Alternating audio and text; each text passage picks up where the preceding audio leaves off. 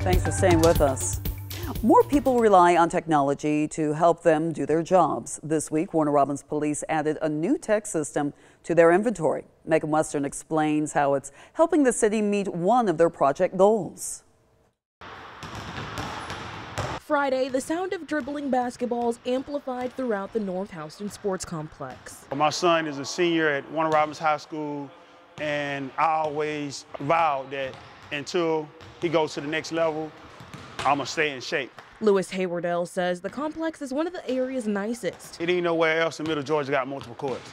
Normally in the morning, courts are empty, limiting unsafe interactions. Even if it was a lot of people, I don't feel unsafe.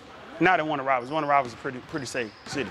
Now, city police are working to keep people feeling this way. They're bringing Verkada security cameras to the North Houston Rec, Ada Lee, Ferguson Memorial, Dolores Tolliver, and Ted Wright parks. The plan is, as funds become more available, to expand. Chief Wayne Fisher says these places see the most weekend visitors and personal gatherings. And a lot of times when that does occur, we've had crime and other issues that have taken place. Bringing 360-degree surveillance and licensed tag reading cameras at entry points, it benefits the Real-Time Crime Center, which includes other security systems like Fusus. We will again look hopefully within the next 6 months to have that completed out. Once live, staff can feed patrol officers real-time information at a scene and allow them to have more eyes on the city. We can at least start to be more proactive in addressing it and not wait for the incident to actually occur.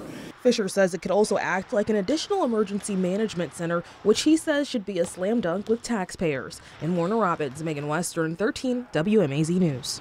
Chief Fisher says as money becomes available, they plan to add cameras to other parks and city buildings. This week, they voted to spend nearly $800,000 for a 10-year license. Money came from COVID relief dollars. Macon-Bibb County uses the same security cameras around downtown. Last year, commissioners approved a $700,000 camera system from Verkada. Cameras span Carolyn Creighton Park, Spring Street, Riverwalk, and several blocks downtown. At the time, Mayor Lester Miller told us he wanted to install the cameras to keep people safe during big events like the Cherry Blossom Festival.